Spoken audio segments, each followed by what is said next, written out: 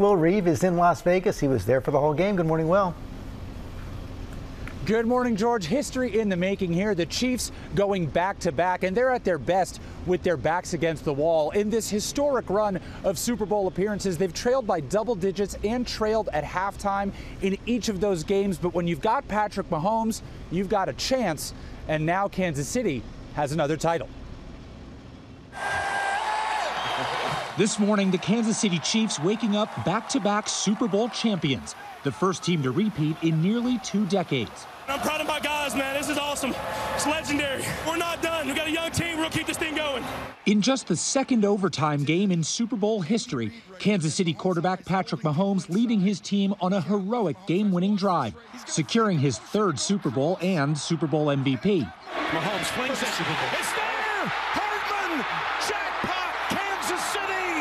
This touchdown pass to Mecole Hardman sealing the 25-22 win over the San Francisco 49ers. He looked at me and he had no idea. I said, dude, we just won the Super Bowl. And he said he blacked out. He had no idea. I was like, bro. Chiefs tight end Travis Kelce fired up post-game.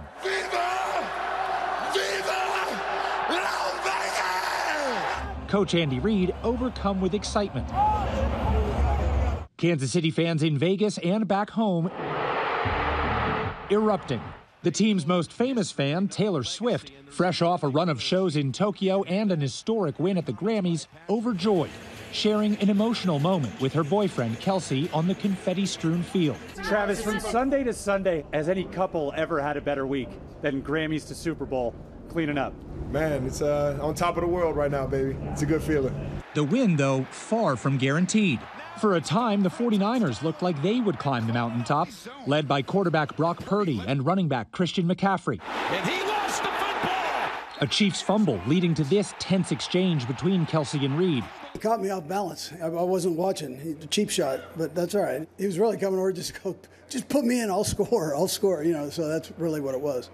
Well, I love that. I mean, it's not the first time, so I appreciate him.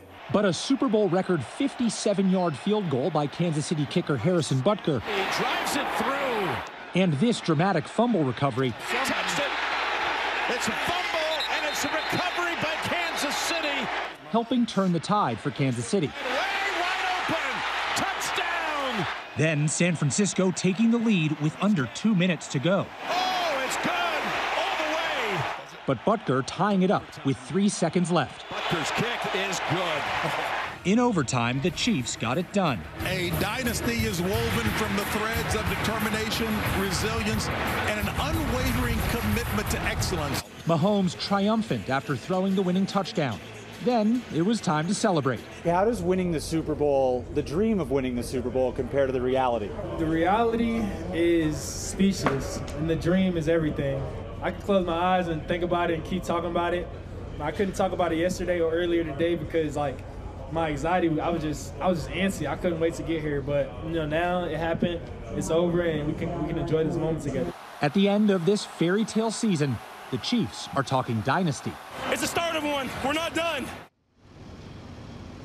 We're really witnessing something special with the Chiefs and Patrick Mahomes especially. He's got 3 Super Bowls, 3 Super Bowl MVPs. Last night he threw for 333 yards, and to hear him and his teammates tell it, they're already looking ahead to a 3-peat, Robin. And he's going back to Disneyland with his family. That's right, Will. So am I. So are you. Hi, everyone. George Stephanopoulos here. Thanks for checking out the ABC News YouTube channel. If you'd like to get more videos, show highlights, and watch live event coverage, click on the right over here to subscribe to our channel. And don't forget to download the ABC News app for breaking news alerts. Thanks for watching.